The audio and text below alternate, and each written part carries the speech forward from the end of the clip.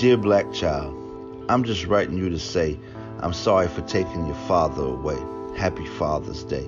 It's men like your father who are mass incarcerated. It's a broken system, 50% will be exonerated. Happy Father's Day.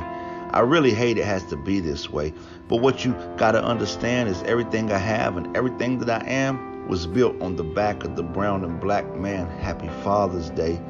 When slavery was defeated, I passed Jim Crow laws, and when that failed too, I substituted it for prison walls. Happy Father's Day. I used the media to paint your dad as a real bad man, so nobody would complain when I execute my plan. Happy Father's Day. Lock him up, use him as I wish. The 13th Amendment allows for this. Happy Father's Day. Then when he gets out, he can't vote, can't get a job, and got no hope. He will turn to the only thing I've left him to do. If he don't die first, he'll be back for strike two. Happy Father's Day. But don't worry, child. While he's away, I'll watch over you.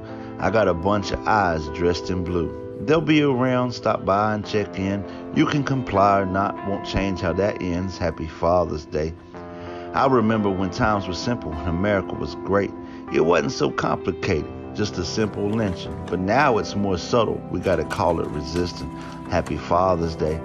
I guess I better wrap this up and get back to it. It won't be long now. You'll be old enough to go through it. And listen, I know you've heard their names, the ones I won't say, like Eric Garner and Freddie Gray, the ones I got caught on, the ones they filmed, like George Floyd and Philando Castile. Listen, I know you've heard it and seen it and you want me exposed, but you gotta know, it's a lot easier just to keep the status quo.